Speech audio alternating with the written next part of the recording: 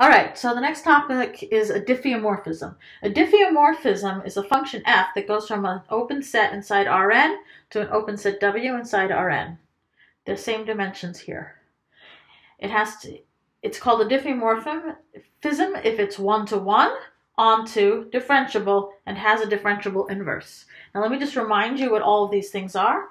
One-to-one means that f of the input of one input equal f of a second input implies that the two inputs are the same.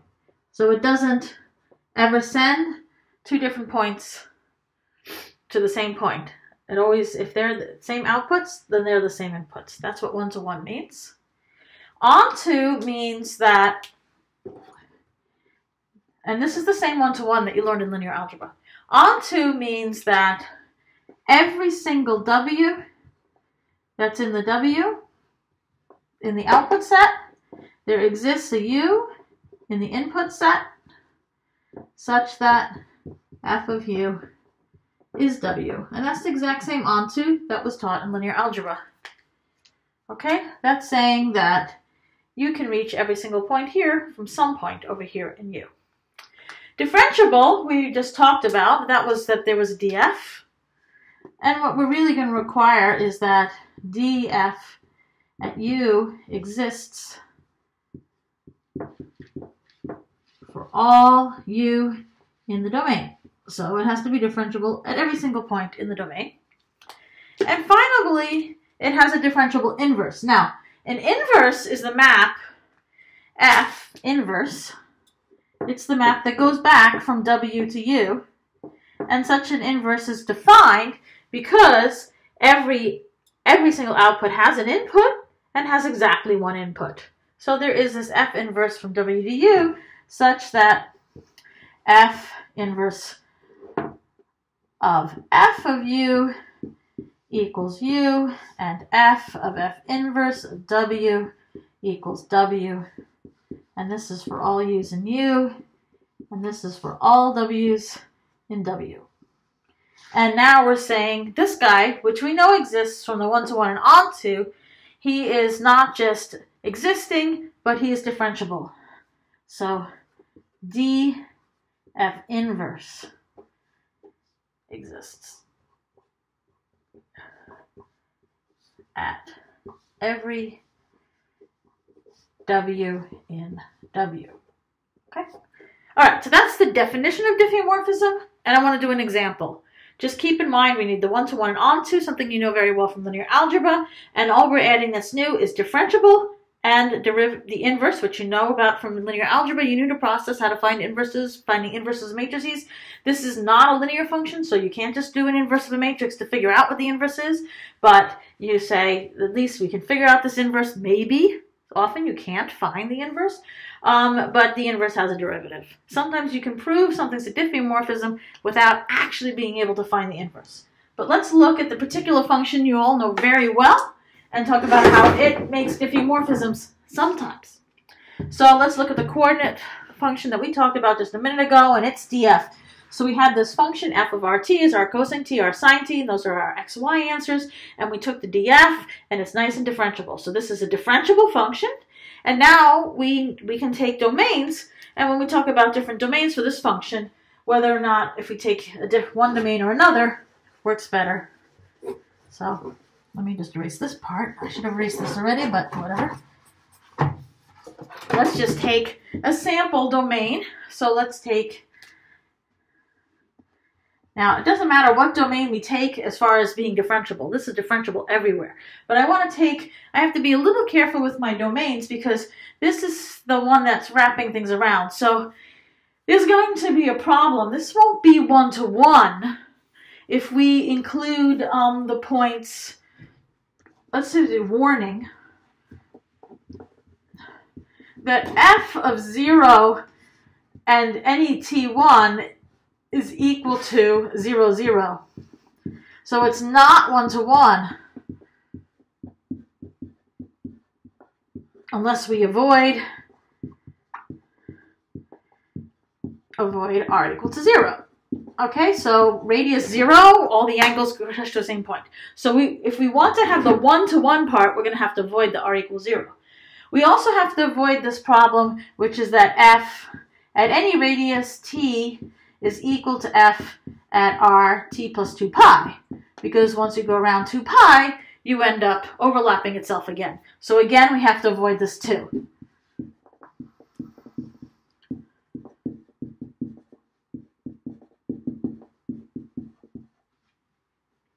All right, so let's just choose a set U to avoid that sort of thing. We'll do a nice simple set. I want to choose, let's just choose U equal to something like, let's run from 0 to 2, avoiding the r equals 0, and we'll just do our angles from 0 to pi over 2. Okay, so our U now is this pretty simple set. And then if we do that, what does our W look like?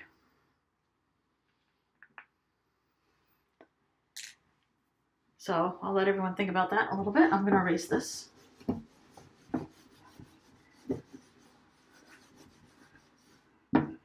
So we have U equals, our U is the R values go from 0 to 2. And the theta values go from 0 to pi over 2. And it's open set, so I'm not including this edge, so that's all right. Right? So this is pi over 2, 0, 2. That's my U.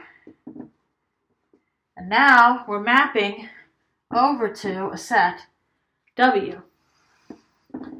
What does W look like?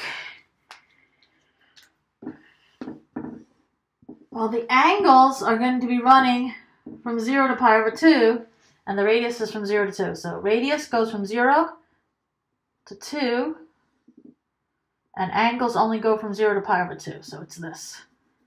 This is the image set, not including this edge. So these are open sets. I'm not including the edges. Okay, so there we are. And this is 1-to-1.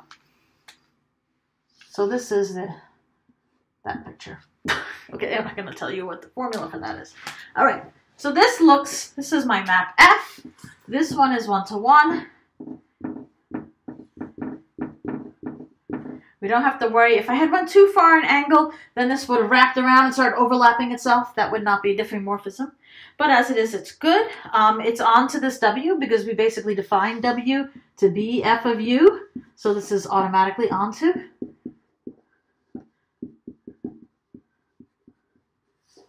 If you choose your target set to actually be the image of the F, then it's always going to be onto. Let me make this a little straighter so you can see better.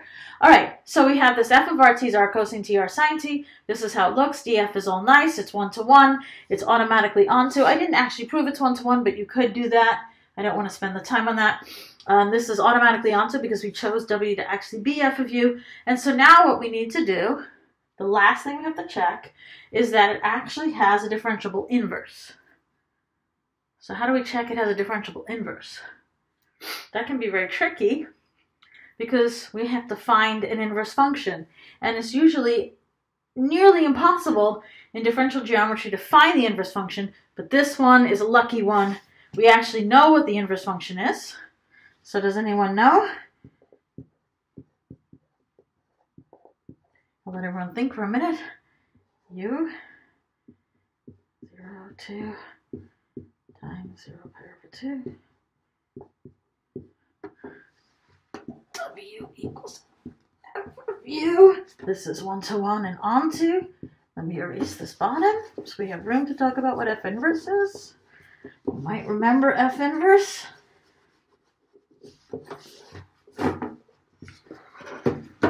F inverse is going to take xy back to r and theta, but r is radius, and so the radius for xy will be square root of x squared plus y squared, and the theta, well, that can be found by using arctan y over x. Because if I take a point here, y, x, and we want to figure out the theta, then yes, tangent theta is y over x, so thetas are tan of y over x. All right, so that's F inverse, and now the question is, last thing to check is D F inverse exists. So that's your homework. You're going to compute df inverse for this, which means you have to remember, use a chain rule carefully for both of these functions. You might want to look up what is the derivative of arctan. All right, so that's enough for now. You're going to spend the next 10 minutes actually finding df inverse before you look at any more videos.